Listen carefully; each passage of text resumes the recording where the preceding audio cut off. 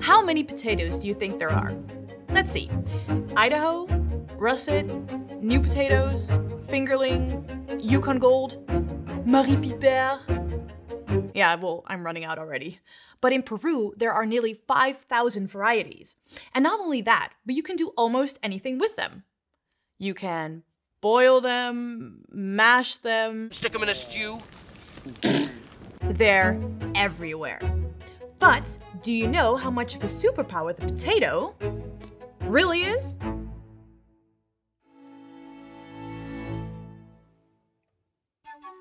The potato is indigenous to the Andes Mountains on the western coast of South America, and they are considered to have been first cultivated by the Quechua people who live in and around modern-day Peru.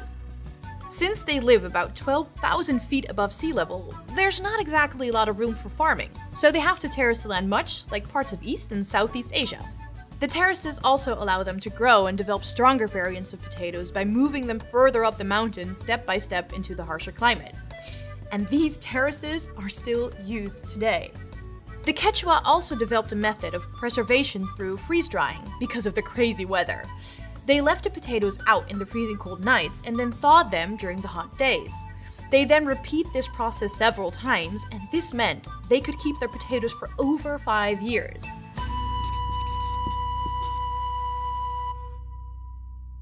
They're super practical. Because potatoes hail from the high reaches of the Andes Mountains, they are extremely hardy and can grow in temperatures ranging from 2.8 degrees to 40 degrees Celsius, or between just above freezing and 100 degrees Fahrenheit. They don't require a lot of fertilizer or other additives, so they're relatively green, so to speak. But they're also just really easy to grow. You can take a piece of potato, put it in the ground, water it, and voila, a new potato plant. But that can be dangerous, because if you plant a whole field of potatoes with the same genes, clones basically, then your entire crop is susceptible to disease. Like say, no, we'll get there. The potato is a tuber, meaning the plant's excess nutrients is stored underground, protecting it from the elements, unlike wheat, rye, and rice. It's extra glucose from photosynthesis that is then stored as reserve food. And the starch inside is a polysaccharide, meaning it's a whole bunch of monomers that link together. And when we digest it, we break it down into sugar molecules that give us energy. Potatoes are incredibly nutritious. You could survive on just potatoes and milk alone, if the situation called for it. And you can easily extract the starch for baking or as a thickener for soups and curries, and for more practical purposes, like paper, adhesives, and even some plastics. When you think of a potato, what country pops into your head? Ireland? Belgium? Well, let's look at its journey from the so-called New World to the Old World. So, you're living in Europe in the Middle Ages, and all you eat are some vegetables, some meat, if you can afford it, and lots of grains for your delicious gruel. Then Columbus and the other Spaniards show up with spoils from their raucous adventures in the New World in the 1500s. You might know some of them.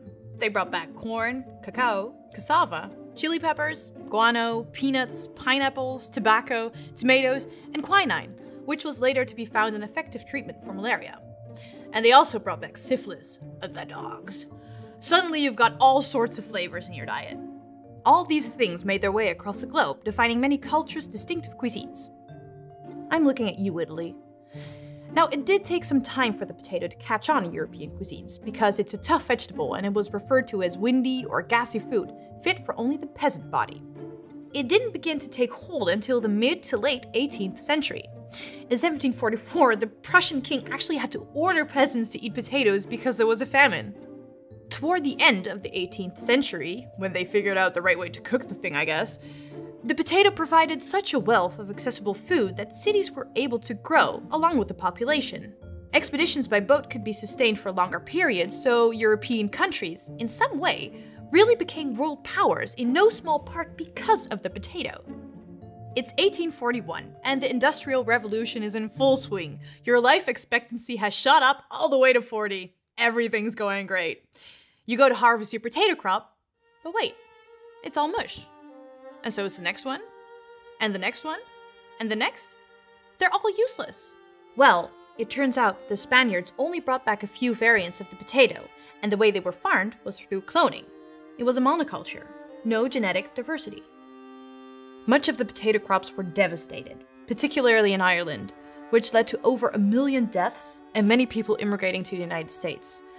When the famine came to an end, it wasn't due to some solution in farming, but rather because of the decrease in population, and the potato crop healed, more or less, naturally. The evidence is undecided as to whether the potato facilitated the growth of empires, urbanization, and population growth, or it was used after the fact to encourage these things more. Either way, this plant became a central part of European livelihood and culture, much like rice is considered to have jump-started Asian empires much earlier.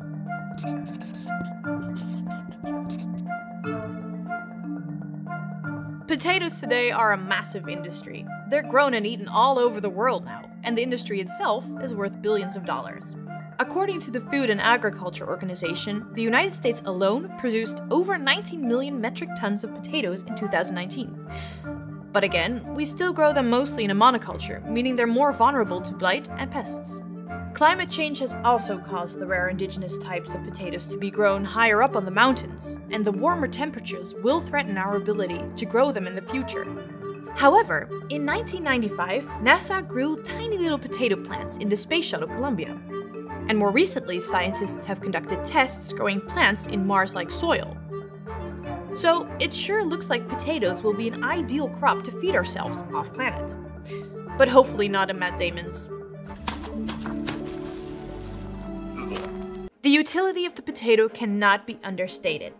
It helped to sustain massive groups of people, and looking into the future, it could be one of the first to support life on other planets.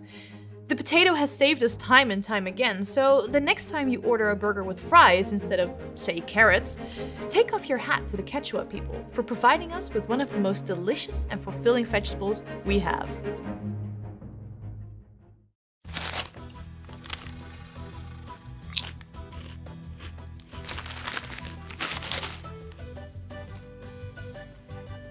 Thanks for watching. As always, the research is down below, and I would highly recommend reading Catherine J. Allen's article, Body and Soul in Quechua Thought, for more insight on how the potato is so closely tied to Quechuan culture. It's awesome. So please give us a like and subscribe to the channel, and we'll see you next time. And the starch inside is a polysaccharide, meaning it's a whole bunch of monomers. Monomers is a whole bunch of not monomers. Oh my god! Monomers. The things. Monomers. I can't. Oh my god. Monomers. Monomer. Monomers. Meaning it's a whole bunch of God damn it. It's one mer. Monomer. Monomers that link together. Yeah!